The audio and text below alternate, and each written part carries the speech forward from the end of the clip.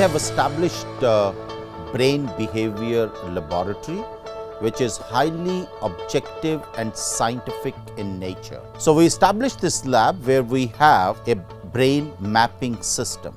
So we can measure brain waves. We also have psychophysiological equipments where we can measure not only the heart rate, but electrical conductance of skin, muscles activity, skin temperature, respiration, where we try to see how much you are inhaling, how much you are exhaling, and so on.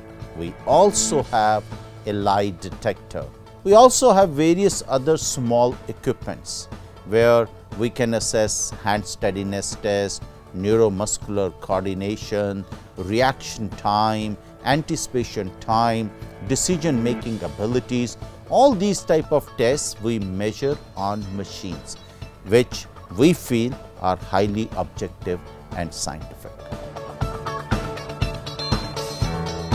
It was very fascinating to see this lab, like functioning and how to, the polygraph and everything, because this is the first time we are seeing as like psychology students. It's very fascinating for us to see how the brain works.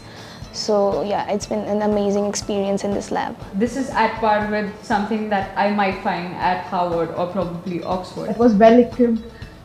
Technologically also, I think it was up to the mark and we really enjoyed it. It was awesome, like to see different instruments and how feelings are converted into, analytics using those instruments. So that is something very wonderful and new to see.